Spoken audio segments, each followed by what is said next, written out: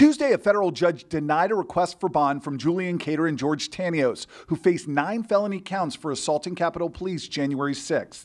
Tanios accused of buying chemical spray and bringing it to the U.S. Capitol. His buddy Cater, the one who allegedly grabbed it out of Tanios' backpack and sprayed it into the eyes of police officers twice, first hitting U.S. Capitol Police Officer Brian Sicknick, then allegedly returning 74 seconds later to spray it into the eyes of another female police officer. The fact that Cater allegedly advanced on officers and sprayed them 2 separate times factored heavily into the judge's decision to deny the men pretrial release, despite the fact the judge said Cater and Tanios were previously law-abiding citizens with no violent criminal histories. The judge also didn't buy arguments from Tanios' attorney. He simply brought the legal chemical spray to D.C. for use in self-defense, calling the suggestion a red herring.